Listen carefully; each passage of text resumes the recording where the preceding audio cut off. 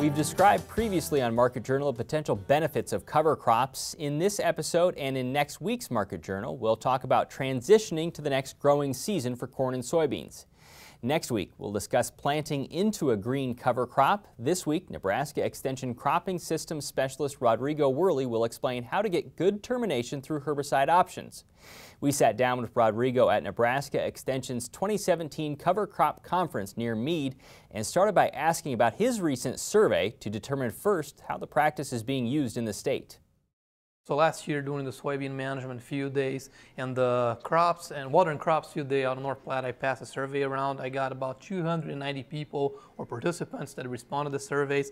And one of the questions that I had to them is, how many of you guys are incorporating cover crops as part of your cropping systems? And the answer there was about 30%. 33% of our producers are incorporating cover crops to some extent in their rotation strategies. For what purposes? Well, I asked them, what are the major reasons why?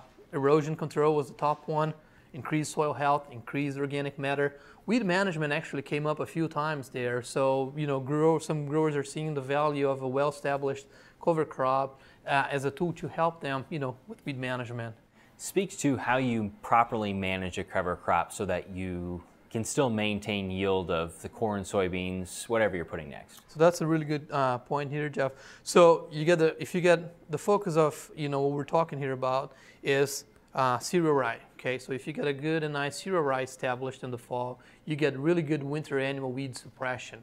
Okay, including mare stale. So that helps on the weed management aspect of things. If you have some good amount of residue, that's also going to help you suppress some of the summer annual weeds. Okay, so cover crops can become a valuable tool for weed suppression.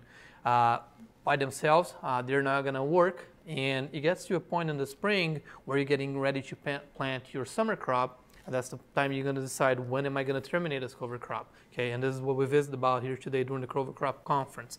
Herbicides are going to be very effective for termination of cover crops before they flower. So before they're flowering, you're usually using glyphosate. If you want to add something else, it tends to be effective. After they flower, those herbicides are no longer as effective. Okay.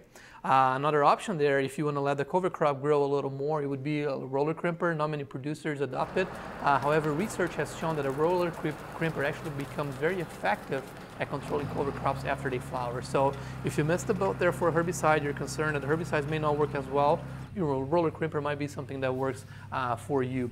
And again, you got to understand what is the objective of that cover crop, how much you want to let it grow, because water can be a concern, nutrient management can be a concern. So those are the things you got to ask yourself, what is the reason why I'm incorporating this cover crop? And that's going to help you decide when is going to be the best time to terminate it.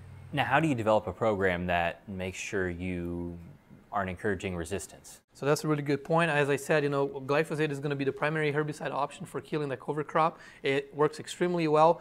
You got to scout your fields. If you have, a heavy mare stale pressure, the cover crop is going to choke some of it down. However, might not, eliminate it all. So you got to go out there, see whether you still have some of that or not. If you do, then you want to diversify your program. You may want to add a 2,4-D, or a Sharpen or a Valor, or a different product that's going to help you a little bit the mare stale control. And at the time you're planting, it's extremely important to combine good cover crop residue with soil residual products. So that's going to help you with season-long control. So you have herbicide strategy, you have your cover crop, biomass in there, you combine that, and hopefully that's going to help you enhance your weed management program.